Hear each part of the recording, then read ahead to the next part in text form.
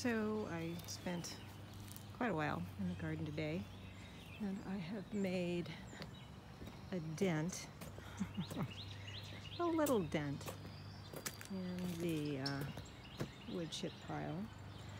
I've got a shade mix in here, and the little snapdragons, and I've done some paths. I think what I'm going to try to do is do just a light mulch where there are plants, and then a heavy mulch where the paths are. So, and then a heavy mulch all along the edges. So I will be taking a path out this way, and then I've got a path that way and around there. And I will be doing a light mulch around the comfrey here. Comfrey and one burdock. But it's looking pretty healthy. I have some burdock seeds I collected last summer. I should just stick them in the ground and see what happens. My lunaria is blooming here, and there's some more over there where they're blooming. Mint's all coming back, agrimony, lemon balm, sage, and then I planted some new sage. The cramp bark here looks like it's going to have lots of blossoms this year, which I'm happy about. I've got some little bit of horseradish coming up in here, but the ground is really heavy, so it doesn't do super well. But anyway, and there's yarrow coming back, lots of bee balm coming back. There's a little bit, I think that's an echinacea there. That's the goji. I planted some random parsley right there. Let me see, what do I got over here? This is a pineapple sage that's coming back. I see some Jerusalem artichokes coming up in here. And I cut back the figs a little bit. They're just starting to leaf out. The vegetables are going to go in here. I'm trying to figure out how I want to put them in. I'm letting one of these kales go to seed right there. This is all purple shiso. I will never have to plant purple shiso again. But I was eating the blossoms, and they're very tasty. They're like cabbagey and sweet. I planted some greens in here and here, some cilantro over there. There's some chard I put in. I've got a few tomatoes in here. I'm trying with a couple of determinate varieties so they don't get all leggy on me, and those ones are indeterminate. They're a purple Cherokee. There's some kale that overwintered. All the bronze fennel is coming back. I put some sweet peas along there. What else do we have? A lot of these coming up. These are those little,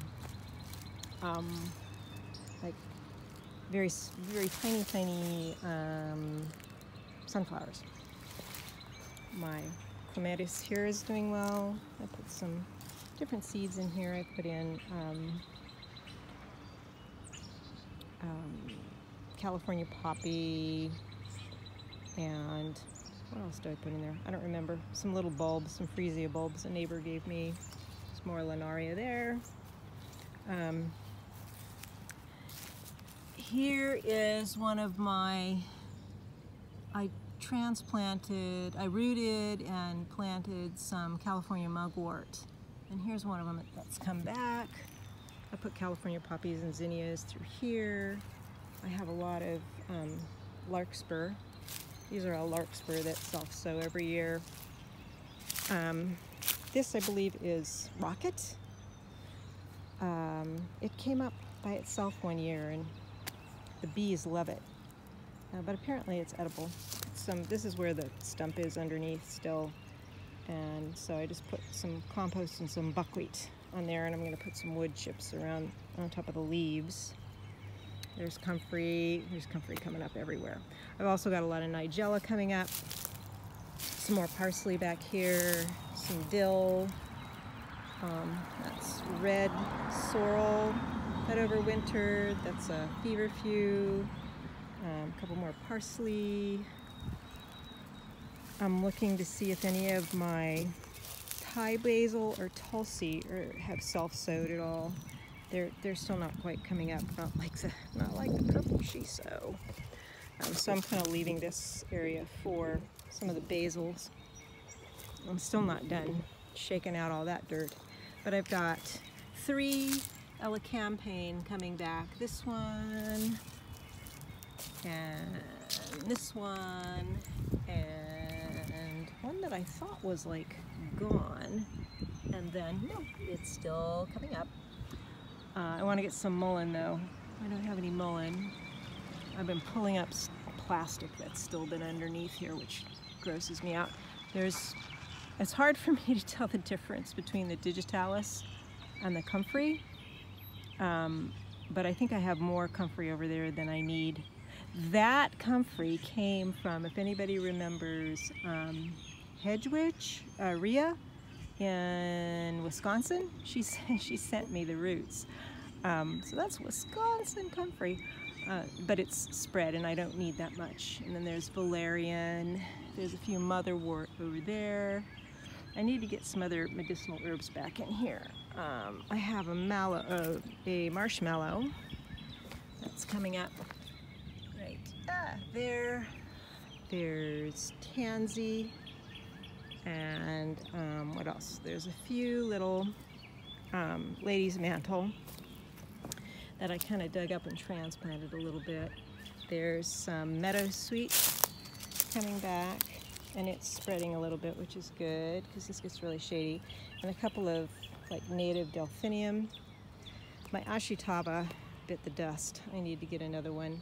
I think a lot of stuff didn't grow well in here because that plastic and fabric was still underneath, which is a pain in the ass. Feverfew. I'm gonna wood chip this. There's the dogwoods are starting to bloom. There's an agrimony that migrated over here. There's lots of the little red poppies that I like, and breadseed poppy. There's a little breadseed poppy that came up there, and there's a few more in here, and there's more purple shiso, but there's these other kind of little red poppies that I like that are coming up there, right there. And I planted some sunflowers in here, and I planted some hollyhock roots over there. Chickweed, Rosa rugosa, which is doing really well. So I've narrowed this path. I sometimes think if I should put an arbor over here and grow my hops, or I've got some, oh, I'll show you the grapes. But anyway, I put some herbs along here, sage, thyme, oregano, and here's a nice little patch of breadseed poppies. Those must have come up when we had a warm spell back in February, and the others didn't germinate yet, but now a bunch of them are germinating. Where are you guys? They're still little right there, but there's like 1, 2, 3, 4 of them that are already pretty large. There's a nice little clump of them right there. So I've put, oh, and I did a little lavender out at the end, but I've been experimenting with digging the hole pretty deep, throwing in some rocks and a little bit of wood chips, and then some really nutritious compost, and then mixing in the dirt and planting them in the hopes that they'll have a little bit better drainage, since they are, you know, more like an herb that likes it drier, and the soil is still pretty heavy. This is a goji, and I've been tasting the leaves because I heard that you can eat the leaves too. And they taste like the berries actually, only not sweet at all. But we'll see if I get any berries this year. Comfrey coming up everywhere. And what else? I gotta get out. I gotta get out all that jewel weed, or most of that jewel weed. It's kind of crazy. But I have some columbine, some aquilegia in here that are looking really healthy. So I'm happy about that. More Linaria back there. This is my Camellia sinensis, my tea plant. The chase tree is taking, it almost looks like it's dead, but I don't think it's dead. I think I'm seeing some buds that are actually swelling on here, so we'll see how that does. But the elder's doing fine. Let's see. Let's go out back, Avery. Yeah, let's go out back. Got my boots on because it's so mucky out here. This is a clove-scented blackcurrant blooming, obviously. This is another blackcurrant. Oh, and I have some little starts out by the figs and a couple right there that are coming back. Tulips. These tulips have done really well for the past few years. And there's some nice aquilegia in there again.